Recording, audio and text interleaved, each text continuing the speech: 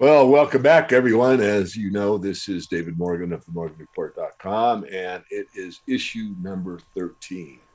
Interesting. It's the 31st. It is New Year's Eve day. And again, the wonderful John Perez. John, you know, we had a pushback, and I pushed back. I said, look, I love getting all into the deep hole. I like digging deeper, but, we kind of want to verify this stuff. So, as you know, as a professional courtesy, I push back on it. So, well, one tweet, where did that come from? Well, 24 hours, a lot can change. You have got the goods for everyone to see. So let's talk about that briefly. Yeah, yesterday during our meeting, you asked all the right questions. You talked about a tweet and you said, is there any way to justify and clarify where this came from? And I did a little homework here, and I've got a nice, wonderful video clip that you're going to love. And it has to do with January 3rd, Alan Dershowitz and Prince Andrew, who are on the docket to be exposed on January 3rd. And this is a video. In that tweet, we talked about the names that were listed on there were Jamie Dimon, Linda Rothschild, and Al Gore. So Al Gore's already been mentioned as a potential participant at Epstein Island here, allegedly.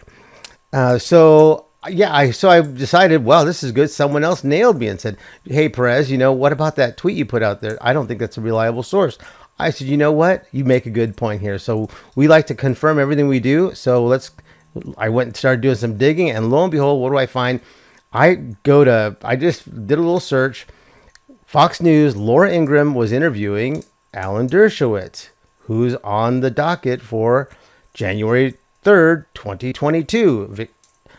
Victoria Guthrie versus Alan Dershowitz.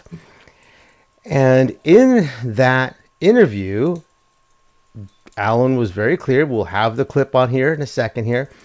He said, Jeffrey Epstein, no, it was Linda Rothschild who introduced me to Jeffrey Epstein. So this was like a big wrap. It was like, oh, that's a wrap. Laura Ingraham, Fox News, major source of news. And so what do we have here? Once again, we have the same players from the crypto conspiracy from day one. Make sure you go back and watch the entire series. Harvard, MIT, Harvard, MIT, Bitcoin, Harvard. Now we have Epstein, Alan Dershowitz, and now we have Alan Dershowitz saying that Linda Rothschild introduced him to Jeffrey Epstein. So, I mean, how good is that? Question. Look, I was introduced to him by the Lady Rothschild. And then we have a couple of other clips that you're going to send us and put into this update. Yeah. On the 31st with Epstein's banker. Who's that? Oh, yeah. JP Morgan. Jamie Dimon, talking about Bitcoin's value. What did he have to say? Well, Jamie Dimon, we know Jamie from his fame in the silver market. If you're a silver trader, you know who Jamie Dimon is. Well, he's also Epstein's banker. According to the New York Times, allegedly he's Jeffrey Epstein's banker of 15 years. Well, that article was written in 2019, so it's got to be 16, 17 now. Well, fancy this here. I've got a clip. Jamie Dimon himself, Epstein's banker, saying Bitcoin is worthless. But I personally think that Bitcoin is worthless, but I don't want to be a spokesman for it. I don't care. It makes no difference to me. Our clients are adults. They disagree. That's what makes markets. So if they want to have access to buy or sell Bitcoin, it's hard. We can't custody it, but we can give them legitimate, as clean as possible access.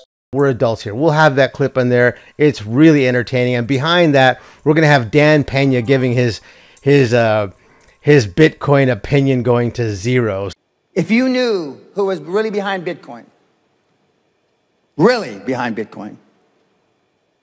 you would run as fast as you fucking could to sell it. I know. 100%. If you knew who owned Bitcoin or who started Bitcoin, you had Bitcoin, you couldn't sleep at night. I know. 100%. And when the real founder of Bitcoin comes out, it is my humble opinion, and there's nothing humble about me, Bitcoin will go to fucking zero. One day. In a microsecond, whoop, like that. So we got Jamie Dimon Epstein's bankers saying it's worthless. We have Epstein saying that Bitcoin is not gold, but it's a storage of value. And we've got Dan Pena saying he knows who founded Bitcoin here. So we're going to wrap it up. The main thing here, we wanted to keep it really short here. First of all, I want to say Happy New Year's to everyone coming on board. Happy New Year's to David Morgan and all his people at the Morgan Report who have been falling over and watching the entire series. Thank you so much.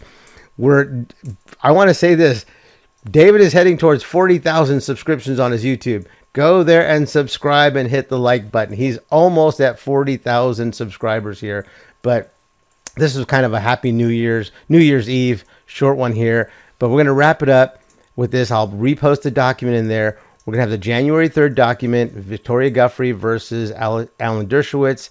And this is going to get very interesting January 3rd. Will it come out January 3rd, or will they play shenanigans? Will they move it back? Will they move the goalposts? And along with that, today is the last day of trading for silver. And so what do we have going on here? The big story floating around out there is 800 million ounces of silver and Bank of America. Where's that? You can find that story on SilverSeek right under David Morgan's 2022 Silver Outlook. So go to SilverSeek, check out David Morgan's Outlook, and then come down a little bit. You'll see an article there by Ted Butler, and 800 million ounces of silver. What is going on over there with 800 million ounces of silver? I keep repeating that for a reason here. That may have a big effect on what happens with silver in the first quarter of 2022. Thank you, John. Let me, on behalf of our interviews, just wish everyone a happy new year. Very interesting 2022 coming up. And I'll give you one final question here. Who did the most this year, 2021? The white hats or the black hats? The white hats did all the heavy lifting, and nobody can see it, as Executive Order 13818 says there will be no notice and there will be no warning.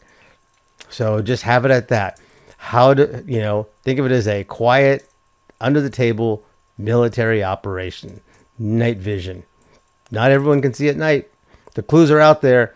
Plenty of news out there. Don't look for it on the fake news. It's all out there. Things are happening. 2022 is going to be a wake-up year for a lot of people here.